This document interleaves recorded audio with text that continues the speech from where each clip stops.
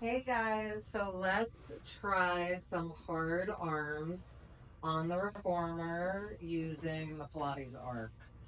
So you want to take off the straps and then you want to put the arc on kind of in the center. So you just put it over the shoulder blocks.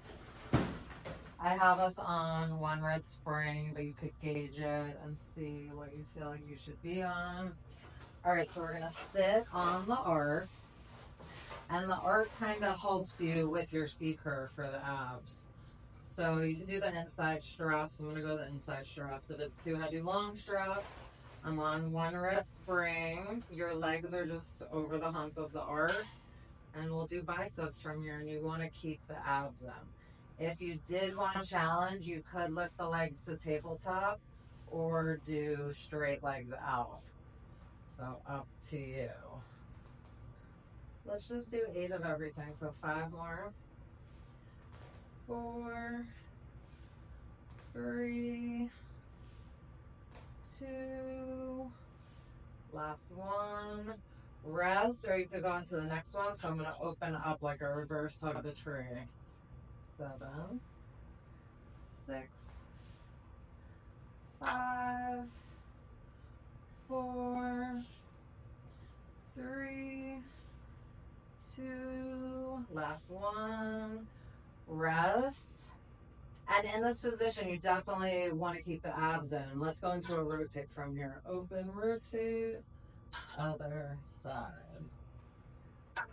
8, 7, 6,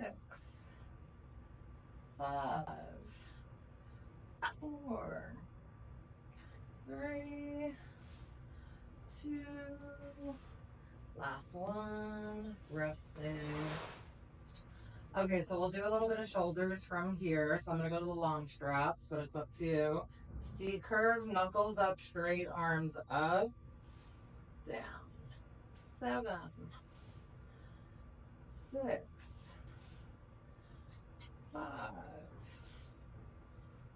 4, 3, 2, last one, resting. And then let's do a little bit of chest opening. So normally I would sit really tall on the arc. And then you want to choke up on the straps unless it's too heavy. You'll go the inside or the outside. Sit really tall, straight arms back. So keep the shoulders relaxed. Still keep the abs in. 6, 5, 4, 3, 2, last one. And since we're sitting tall and we're choked up on the straps, you can hinge forward and we'll try the triceps from here. So bend in, stretch out, keep the abs in. 7, 6, if it's too heavy, you could go the inside straps. 5, 4, 3, 2, last one, resting. There's so much that you could do on the arc. I love it. It's one of my favorite things. I use it all the time with clients. And yeah, until next time, we'll do more.